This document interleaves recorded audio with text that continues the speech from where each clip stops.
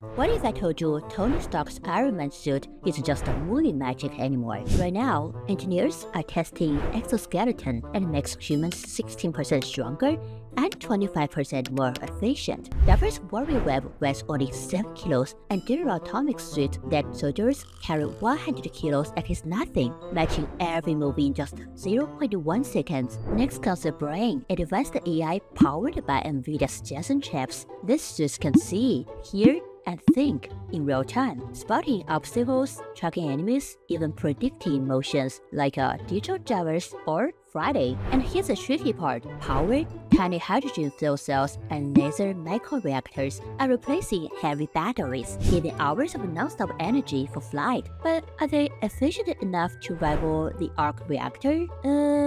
Let's find out. The coolest? How about a 3D printed titanium armor? Adam Savage already built one and it can fly and stop bullets. So are we just one breakthrough away from the real Iron Man? Or still missing the genius inside the suit?